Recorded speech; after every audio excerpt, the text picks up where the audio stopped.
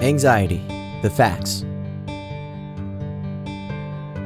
Anxiety is a real illness and is left untreated in many. The earlier an individual seeks treatment, the more successful treatment is.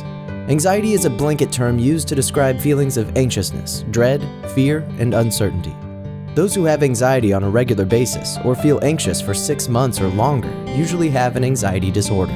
There are 5 common types of disorders, including generalized anxiety disorder, panic disorder, obsessive compulsive disorder, social anxiety disorder or social phobia, and post-traumatic stress disorder. Individuals may also have individual phobias, such as fear of flying or spiders.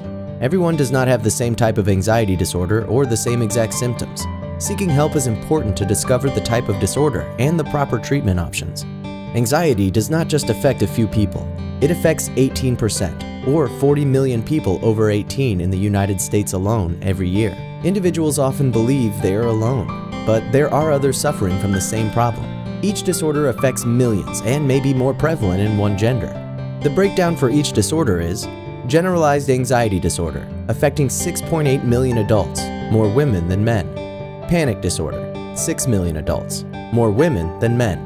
Obsessive compulsive disorder, 2.2 million adults, men and women equally. Social anxiety disorder, 15 million adults, men and women equally. Post-traumatic stress disorder, 7.7 million adults, more women than men. Over 19 million adults are affected with anxiety disorder due to a specific phobia. This is more common in women. Women are more likely to be diagnosed with an anxiety disorder in many cases. Medications are used, but are not required in many situations. Patients also have the option of therapy treatments, such as cognitive behavioral therapy, anxiety management therapy, exposure and response treatments, systematic desensitization, relaxation training, biofeedback, and breathing retraining. Patients may use several forms of therapy or natural treatment options instead of medication. Some form of therapy is usually recommended, even if a patient is taking medication. Individuals with any anxiety symptoms should see a doctor to determine the severity and type of anxiety.